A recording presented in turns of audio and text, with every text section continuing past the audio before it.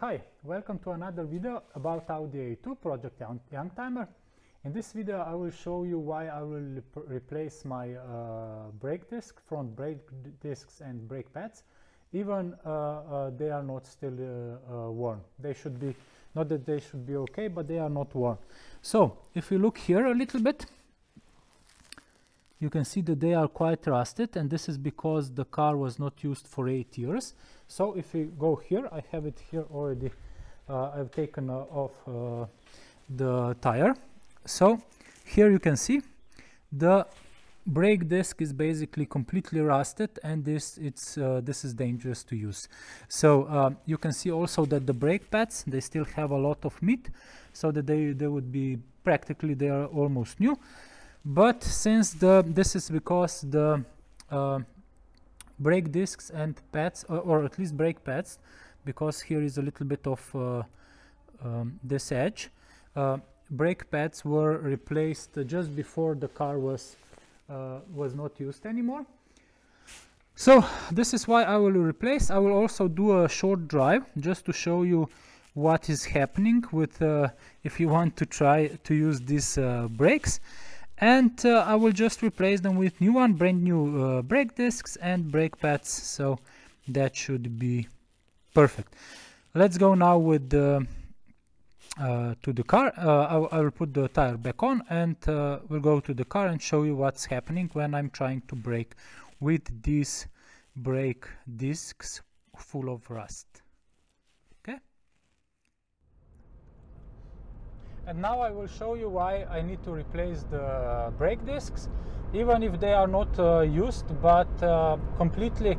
But they were not used 8 years, and the rust just got them. So they are completely trashed. And now I don't have any car behind, so now I'll just brake. You can hear, and also you can see that the steering wheel is completely shaking, and the car also. And now you see,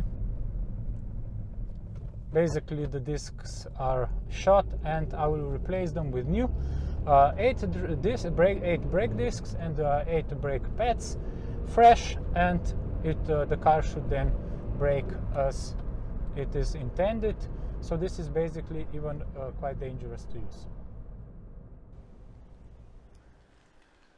Well, today was another good day because my mechanic had time to replace my brakes on the Audi A2, and as you will be able to see, it is a complete difference with regards to previous old brakes. As you can see, completely new brakes, they're already broken in, and here you can see the brake pads, new again here. And if I just show you for comparison, here you can see the old brake pads, which are quite deteriorated because of the rust, and here the new.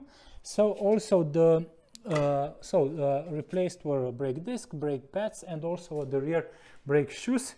But I have not removed this because I will just put a photo up, and here we can take a look at the old parts. Here you can see the old discs completely rusted away, so not usable anymore, and brake pads were also bad, as you can see. But interestingly, here all brake pads are deteriorated, so not used. But interestingly, brake shoes were not in such bad condition, but I decided to replace them anyway because I would like to do the work now and just leave everything for the future, so that it will work, that I will not need to worry about. Okay. So this was the replacement of the discs, and now let's go for a test drive so that let's test if it really works, everything is okay. And this is now the real test, if the brakes are okay. So as you can see, there is no hesitation, no anything vibration on the steering wheel. And now I will try to brake, and let's see how it will go. And I'm braking, and without any vibration on the steering wheel, and the car nicely, easily braked. Also the feeling on the brake pedal was perfect. no vibration. So now once again.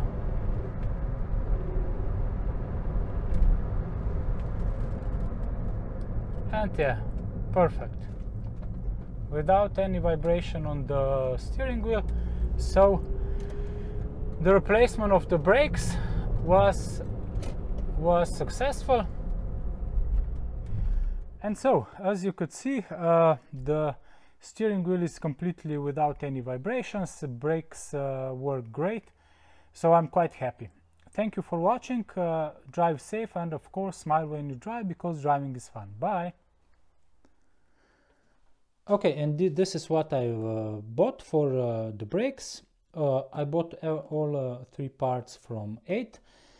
Brake discs, brake pads, and brake shoes. So let's check first. So this is the part number of the brake pads, as you can see.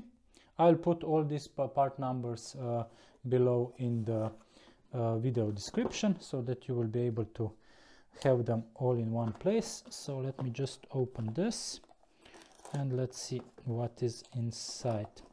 Why I bought 8?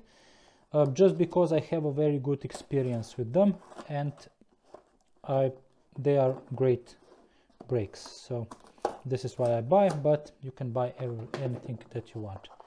So these are the brake pads. Yeah, as you can see, very thick, so perfect. And this is the one that has the how much they are used. So these are the brake pads. Let me just close this here. Now we have here brake shoes. So the part number is this one. Here you can see. Again, I will put it inside in the video description. So let's see the brake shoes. Yeah. Okay, so as far as I have seen, basically the rear brake shoes on my Audi are not used, but I will replace them because it started to peel off. Also the brake pads, I will show you, I will put a photo of that. They started to peel here off, so I will just replace everything, and that's it. So these are the brake shoes, and now let's check also the brake calipers, also 8. I didn't go for any performance stuff, just normal brake discs, because I think that should be enough. And also the car will not be used on the racetrack or anything. Just like this.